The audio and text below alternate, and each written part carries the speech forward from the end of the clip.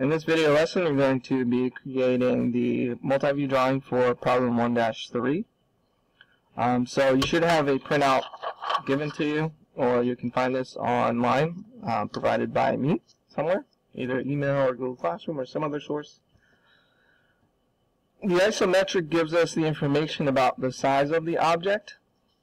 So what we need to do is first,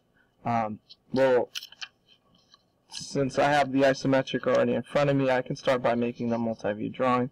But this is going to eventually be drawn on your orthographic projection paper, your multi-view paper. You'll draw that on the isometric grid.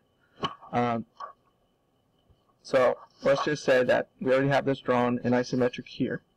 At this stage in the course, you should already know how to make isometric drawings, and that's why I'm skipping it in this video. So we're just going to set up the front, top, and side view for this drawing. Alright, so with the power of movie magic, we have the isometric drawn.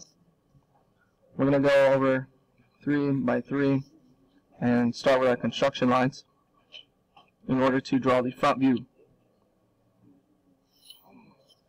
So keep in mind, construction lines are thin.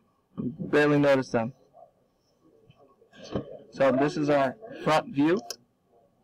So since that's the front, we're going to count the number of squares. So it's 1, 2, 3, 4, 5, 6, 7, 8 long. So we can make an object line that is 8 long. 1, 2, 3, 4, 5, 6, 7, 8.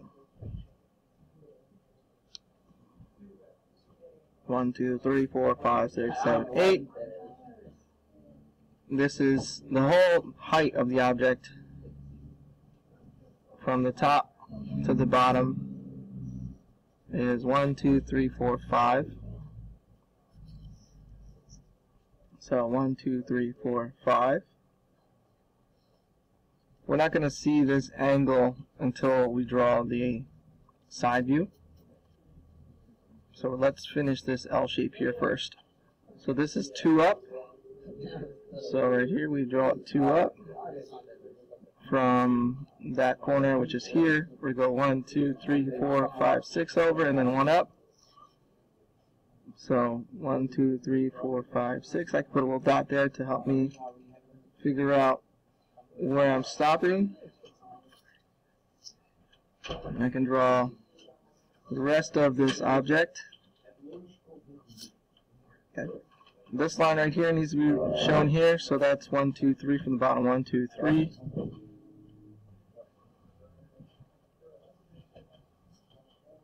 Okay. We also have a surface here that's going to be represented as a hidden line, and that surface is, let's see, from the inside we can see 1, 2, 3, 4 away from this edge. So 1, 2, 3, 4. That means this grid line is going to get the hidden line.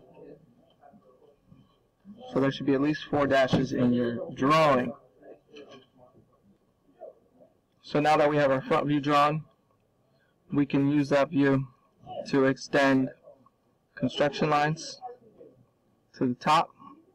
So every edge or surface can drag out construction lines. So those construction lines, there's going to be 1, 2, 3, 4 construction lines in this example. We can take construction lines from the bottom to help with the side.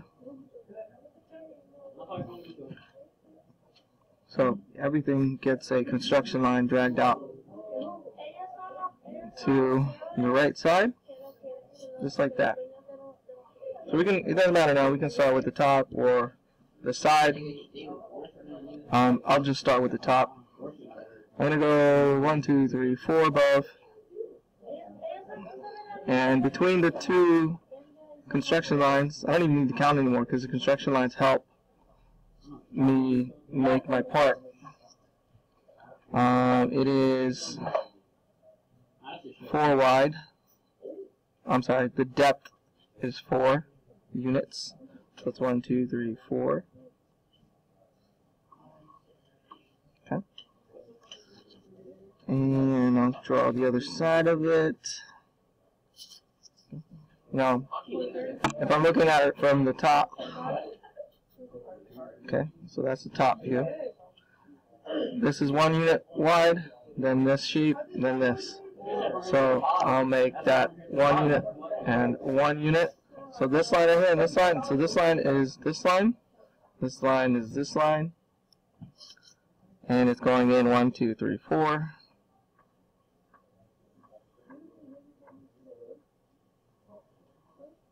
So I can just line up that construction line with that hidden line, and it shows me where that surface is. Same with this construction line is showing me the edge of that surface. I know that the top here is too wide, and just visually it'll look like a square anyway from the top. And there's the top view of the part. Okay, so now we're going to draw the side. So we obviously have an angle here, so we'll have to figure out how to make that. We'll draw everything else and save that for last. So I'm going to see these faces, this face. So this is a 1 by 2. I'm going to go over 1, 2, 3, 4. I'm going to go over 5 for this one. The whole thing is 4, and that's just going to look like a line. So wait, 1, 2, 3, 4, 5. That's just going to be a line that's 4 units long. If I line up my front view, I'll see that that surface and that surface are the same. This construction line right here is indicating this edge, so I can draw up to that. And the whole thing is 5 tall, so on the right side, 1, 2, 3, 4, 5. And that lines up to that. This is too wide, so the top of that's going to be too wide on the side view. And doing this sets up this angle. So that angle, and then I just connect those two, and I get that angle. So this side view is not done yet. We need to draw these surfaces here. So it's only 1 unit wide from there. So now this part has a front, top, and side view. This is problem 1-3, so make sure you title it problem 1-3, date it, put your name, and turn that in to earn your credit. This is how all technical drawings start off. It's easy when you have the isometric and a grid, so you can count stuff and lay it out properly. You'll lose points if parts are not lining up. So if I were to take a ruler and line up all the edges, if they don't line up, you lose points for that. So make sure all of your edges and features of each part is lining up properly. Okay? So move on to making the rest of these problems. There may or may not be video lessons provided for each of them.